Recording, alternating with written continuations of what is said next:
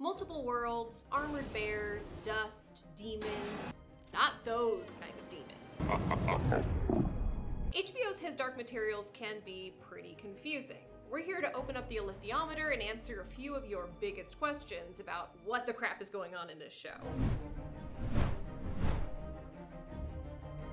This kind of heresy is of the highest priority to the Magisterium. The main bad guys of the series, they're the governing force that keeps order in Lyra's world. You may have noticed their garments, which are quite clerical. That's because author Philip Pullman modeled the Magisterium after the Catholic Church. They work in service of the authority, which is their term for God. We don't really see them performing many charitable acts or community service. Instead, they're focused on keeping order and censoring things they consider to be blasphemous. In that way, it's not a criticism of faith, but rather of control. And this is part of what made the 2007 movie The Golden Compass not work as well, as the threat of a boycott from Christians led the studio to remove religious themes altogether. The Magisterium is obsessed with three things: order, control, and dust. Dust. Dust? What's dust? In the world of His Dark Materials, dust, with a capital D, is a mysterious substance that connects all intelligent life in the universe, and possibly beyond. It's not like midichlorians, okay, maybe it's technically a little bit like midichlorians. Dust is attracted to people, specifically adults, not children. It tends to bounce off of kids. This is why the Magisterium believes that dust is actually original sin, that thing from the Bible. In their minds, it's evidence that something changes when innocence becomes experience.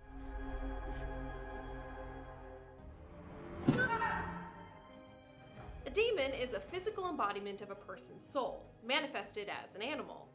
It represents your dual nature, your instincts, and your conscience.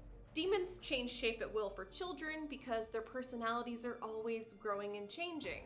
But upon puberty, they settle into one form, representing a core aspect of your personality. The bond between a human and their demon is sacred. Hurting one will affect the other. And seeing someone without a demon is like seeing a person without a head. It just does not happen. There are talking bears in this show. They have a kingdom in the north where they tend to keep to themselves, occasionally trading with outsiders. Now, bears don't have demons, but they do have something else: their armor, which is crafted out of sky iron, a very rare metal. Bears consider their armor to be like their souls, or demons. A bear without their armor is missing that soul, their prized possession. It's an alethiometer. It tells you the truth. Then finally, there's Lyra's greatest treasure, the Alethiometer.